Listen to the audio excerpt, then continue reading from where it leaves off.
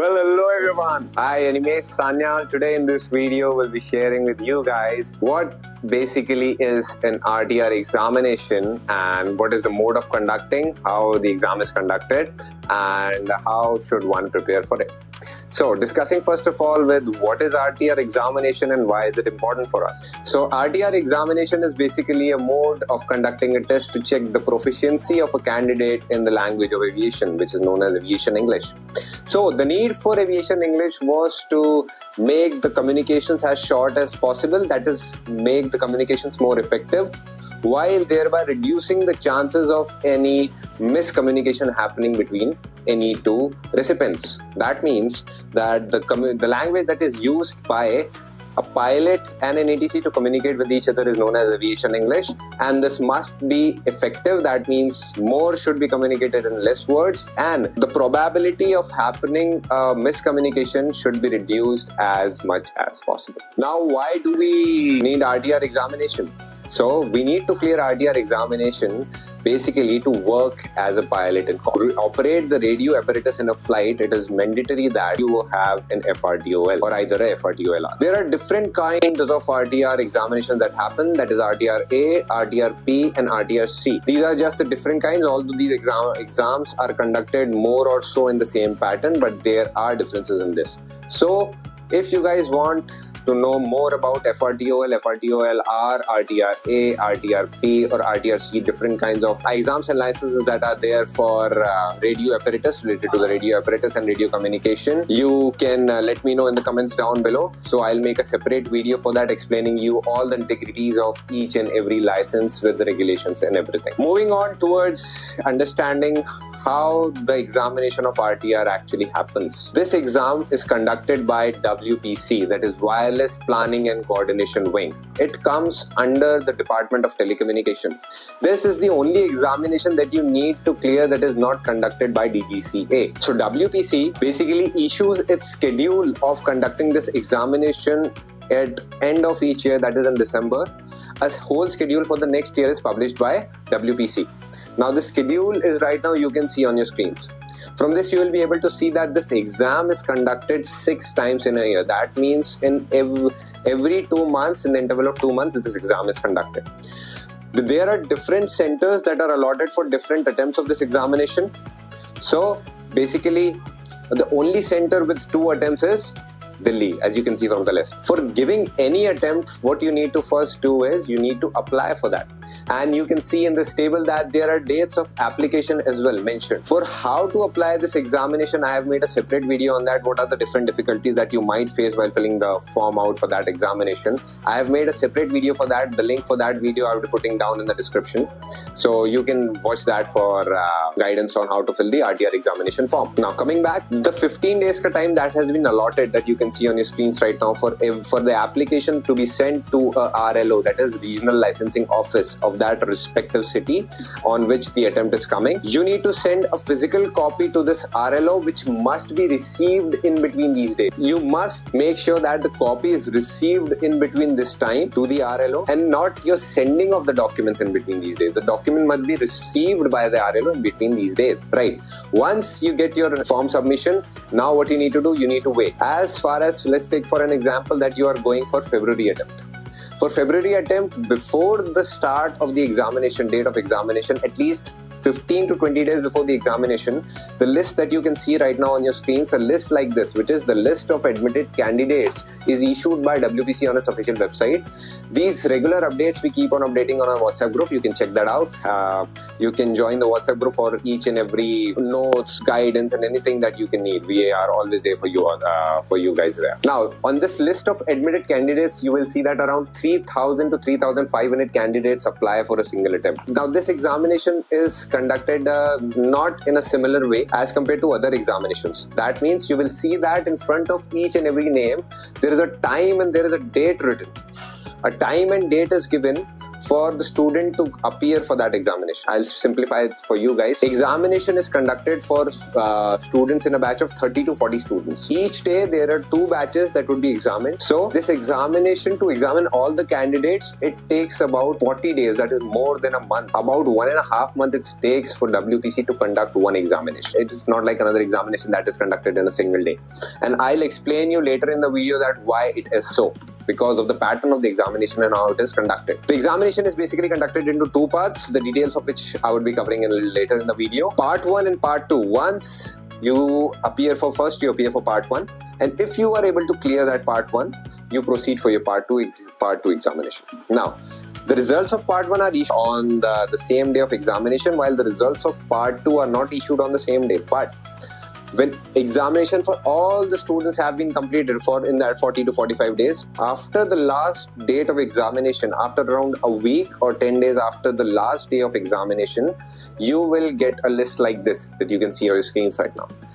WPC issues a list of students who have successfully cleared your RTR examination. For successfully clearing the RTR examination, you need to clear both Part 1 and Part 2. Like, once you clear your Part 1 but you are not able to make through Part 2, in the next attempt you will have to again clear Part 1 and Part 2, your RTR cleared. Now, once you have become fortunate enough to get your name in this list, you have made it. You have cleared your RTR examination. The next step is to apply for your RTR license, which is also referred to as your Certificate of Proficiency. For applying for your RTR license, I have made a separate video regarding the process of applying for your RTR license. I will be putting down in the description the link for that video as well. You can check out if you have fortunately got your name in this list. Then you can check out the video to get a complete guidance on how to actually apply for your RTR license. So this whole cycle of examination happens each and every 2 months. That is, the exam happens 6 times a year, and this cycle is repeated again and again and again at different centers. This is how basically the exam overall is conducted. Now, moving on the specifics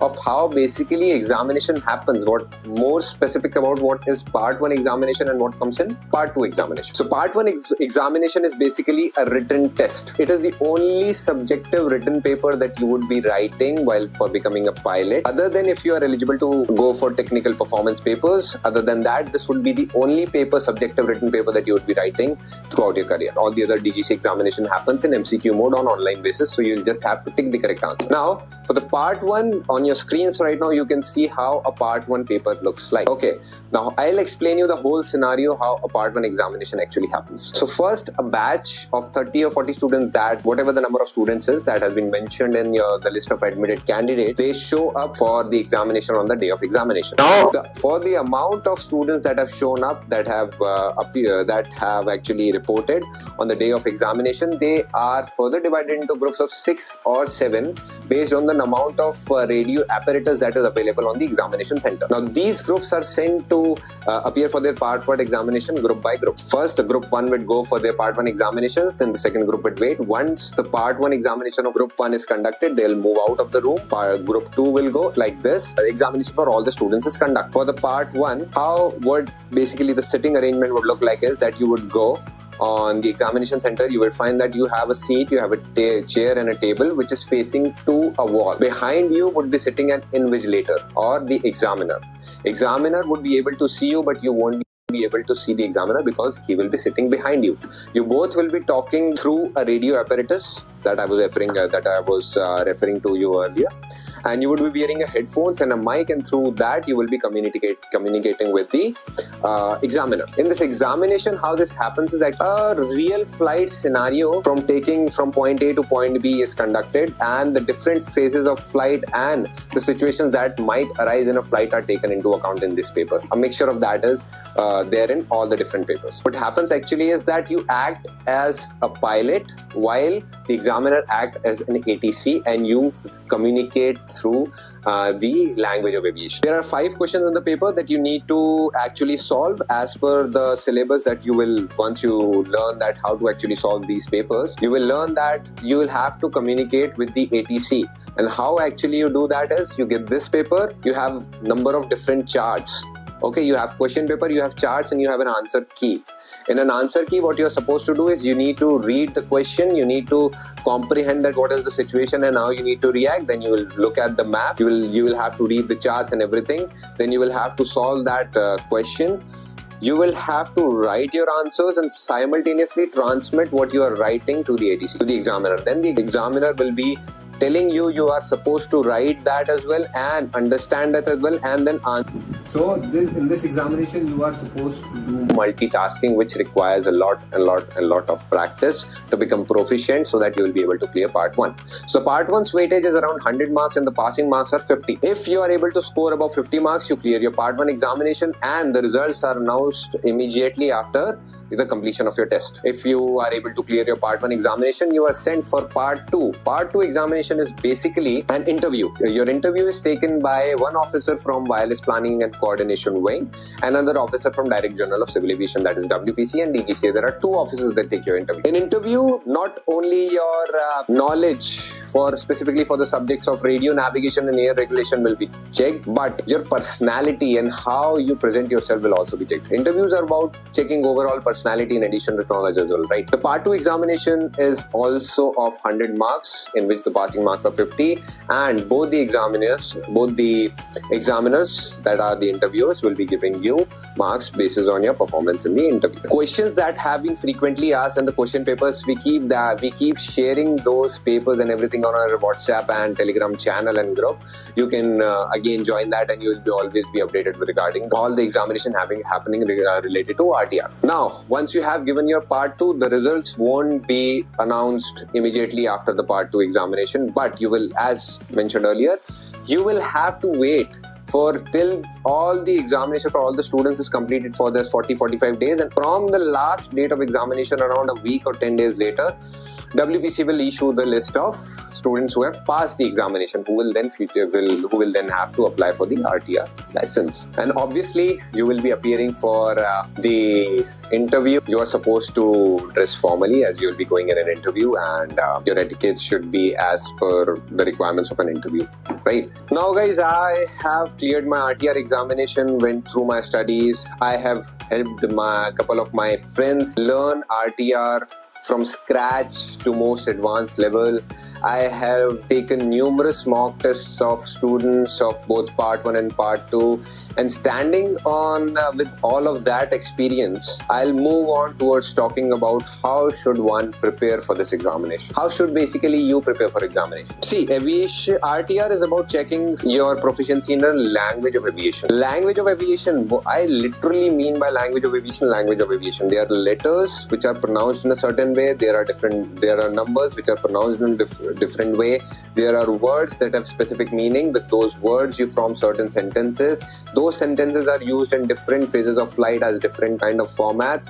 Different kind of formats change as per different situations as the flight arises, and there are different rules and regulations with which you need to communicate with the ATC, which you must be thorough about.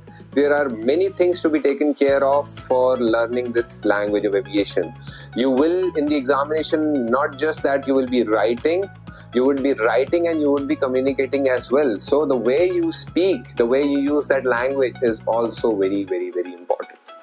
Getting all this knowledge from a book is something that is very difficult to do for an average student. For any student, it is very difficult to do. So basically, the official documents that you can actually refer for as a syllabus for this, for studying for your RTR is Civil Aviation Requirements Section 9, Series B, Part 3 specifies all the majorly everything that you need to know about the conduction of RTR exam, and where you can refer to it as your study material. You can find that on the WhatsApp group as well. And there is a book published by author RK Bali, which you can see on your screens right now. When I started my preparation, I thought that I'll just read this book and go for the examination, but it came out to me as a surprise that I was not able to understand even the 10% of the things that were written in this book. There is a certain way that you need to learn this language, and it is most suitable when you learn it from a person who have actually cleared and learned this language. It could be more effectively taught from a person to another person rather than reading it and just mugging up the information. You will need to learn information and a lot of things for your part 2 interview. But for your part 1, you need thorough practice, you need mock tests, right? You need to understand all this language, all these formats, words, sentences, situations, the different phases of flight, when you will be applying different formats. This paper is very dynamic. Even after learning even after being good with the language, you need to practice a lot of question paper. 50 to 60 question papers, you need to practice them. You need to practice these 50 to 60 questions papers 2 to 3 to 4 times to get thorough with how you would be performing in your examination. You would be multitasking there. You need to enter it in your subconscious mind, the way you would be writing and the way you would be speaking, so that you can use your conscious memory to think about what you would be doing in the next situation. Otherwise, without much practice, doing everything simultaneously becomes a tough job. Now, for the preparation, I would highly recommend that you take guidance from someone. You thoroughly practice, and then you would this decision would turn out for you a real time saver, as well as you will gain a lot of information regarding how you will be communicating on your radio apparatus and everything. So in this video, guys, I conducted each and everything regarding how actually RTR exam happens, to the most specific details of how each and every part actually happens and the examination is conducted. Then I shared you with my views that how you can prepare for this examination and everything. So in this video, I tried to compile each and everything that you will need for know about RTR examination. In another video, I would be sharing with you guys my experience of RTR examination and the go-to tips that you can use while going through your examination. So I would put the link of that video as well in the description. So do check out that video. In that video, you would get tips for your RTR examination as well that I used to clear my RTR examination. So guys, this would be all for today. I hope that this video helps you guys in knowing about RTR examination and your preparation as well. Anything that if you have any queries, you can talk to me in the comments or on the WhatsApp group. Both are the ways to communicate with me. If you thought that this information was useful for you, please give it a like. It really helps a lot. You can please subscribe to my channel, and we'll be working together to put good content for you guys in the future. This is Animesh Sanyal. I'll be signing off. Bye bye.